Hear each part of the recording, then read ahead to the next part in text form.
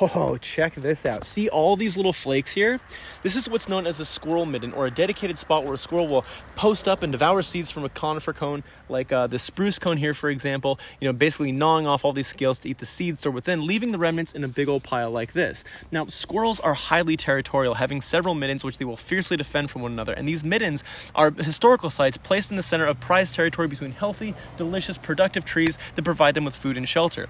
Now, these sites can be gained or lost through territorial disputes or inherited generationally, when a mother squirrel will gift it to her offspring to ensure their survival, with a single site staying in use for decades, developing to be over several feet deep in debris. Now, this one here is a pretty average size for a newer midden, but check out this one I found over here. It's an absolute heaping mound of cone remnants that would have all been eaten by the same squirrel. It's pretty wild. Check out all of this debris here.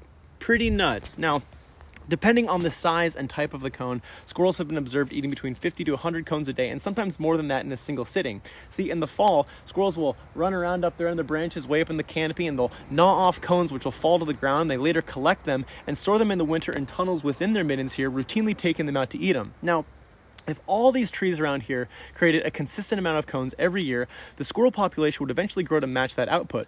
But that would mean that no new trees would have an opportunity to grow. So these trees have adapted to produce higher quantities of cones every 3 to 5 years during what's known as a mast year, where a sudden boom of cones overwhelms squirrel populations so they can feast like this one has here. But then the next few years, those trees produce fewer cones that keeps those populations within the carrying capacity of the ecosystem.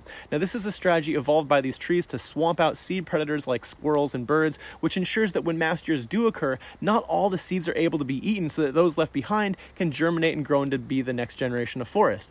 But squirrels are pretty cheeky and smart little critters. They're actually able to track and predict mast years, so they typically have more offspring the winter before in anticipation for the coming abundance of food. It's a bit of a gamble, and while it's still not enough to fully exploit the seed cones of a mast year, it is a pretty dang incredible example of species interdependence that's evolved over millions of years, and is just one example of the biological complexity that's lost when we drastically alter the structure of these forest ecosystems. Pretty dang neat.